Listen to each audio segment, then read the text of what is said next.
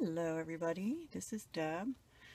I'm back with a dual challenge. This is earrings every day, days 4, 5, 6, 7, and 8. Sorry I'm late getting videos out. I'm going to try and do it every 3 days, roughly, videos, but we've just had some things I haven't been able to. I'm late doing some of the earrings and I didn't get the third day done, so now they're done and I caught up with all the other days as well. So I'm bringing you 5 days worth of earrings here, but I'm also going to consider this as hashtag, oh goodness, 100 things challenge. And let's see if I can find the little book. Sorry, should have had that out. Yeah, nope, that's the wrong book. Anyway, I think it's number 10. Whatever the number is, I'll put it in the description. So, okay, with that, let's begin. The first day, day 4, is these. I'm going to move these other ones out of the way so that the white background shows. Hopefully, there we go. They're basically a wire-wrapped bead. And then the inspiration was to have 3 pieces of hammered metal or wire at the bottom. But I don't like the way that hangs. I tried it. I also don't like hammering non-precious metals, because if you have a plated metal, like a gold-plated copper, silver-plated copper, bronze-plated copper, or whatever, or bronze-colored copper, the copper starts to show through. So I didn't like that look. So what I did is I had some gold chain in my personal bargain bead box stash, and these beads came out of the stash. The ear wires I had in my business stash, so I removed them from business stash. And same with the wire that I used to wire wrap. That's gold plated copper. So anyway, I made 2 pair of those.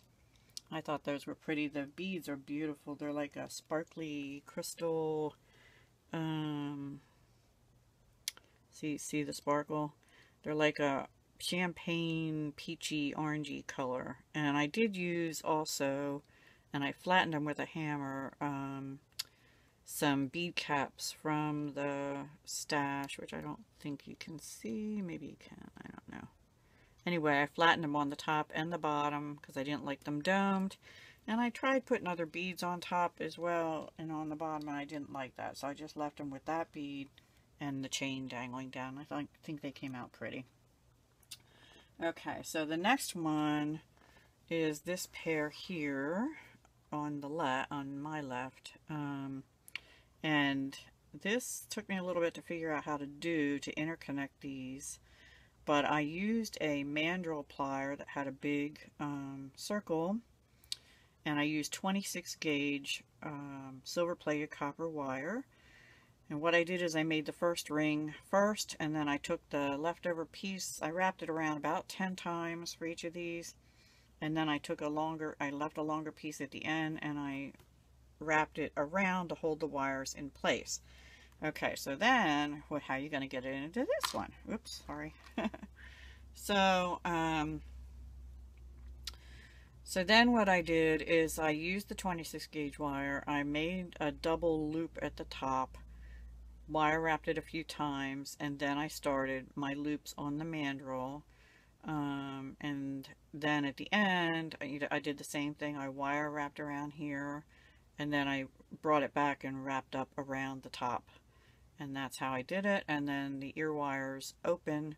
Those were from my business stash. The ear wires, I did not make them because they have the like spring thing and a ball on them, which I could, but I already had them in my stash. So that's how I did those. And then day 6 is these, and these are basically just a spiral with some wire shaping, and they're a little tricky to get them consistent. So I did the spirals first, then I laid them out next to each other, or on the pliers together, and tried to do the spiral. And then I had these funky modern looking ear wires in my stash since like 2012.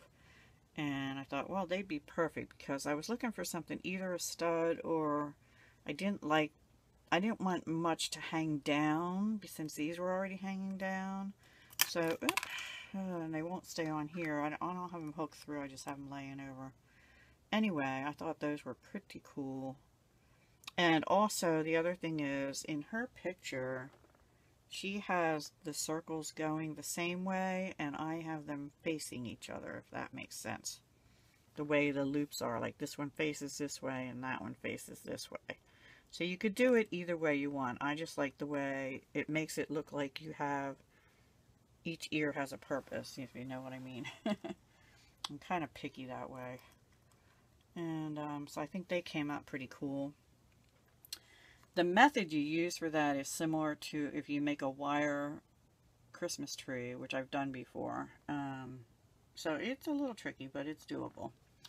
Okay, the next pair is these. This is day 7.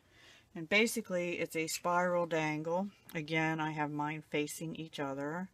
I'm going to take one out. They look funky in there because they're leaning. But this is what they look like. It's I guess that's magnesite, dyed magnesite. And unlike most of my earrings, I did not wire wrap these because I used 18 gauge wire, which is a heavier wire. The loops are not going to pull open unless they're really tugged on. And I didn't like the look of the wire wrapping with the big beads, so and the spiral. So I just use 18 gauge for everything, including the ear wire I made myself. And I like the look of that. And these beads were from Bargain Bead Box. The wire was in my stash. It's a silver plated copper. Okay, and lastly, day 8. These black clear beads, which I think are an agate. I could be wrong. Were from Bargain Bead Box months ago. The ear wires and the paddle pin and wire I use for wrapping, which is a 26 gauge again, were in my stash also, my business stash. So I know the black is kind of hard to see. Let me take them off. Maybe I can put them on here so that you can see them. And I don't like putting them on one on each side because these are uneven earring stands and everybody thinks they're uneven, but they're not. So anyway, this is a little bit of wire wrapping too. And I think they're a little different than what Kimberly did. It looks like she hammered a piece of wire and maybe used the same wire up higher to wrap around. I'm not sure. The picture's not real clear on what I'm looking at.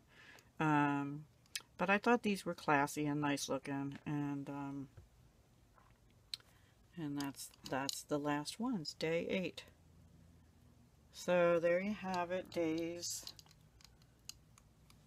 4, 5, 6, 7, and 8. I hope you enjoyed. I hope you're able to see them. Please keep watching every couple days. I will be posting the earrings. This coming Sunday, I'll have another jewelry collab project up, as well as my plan with me. And then probably on Monday, I'll have some project share stuff out there as well, other than jewelry. Okay? Talk to you soon. Hugs and love. Bye.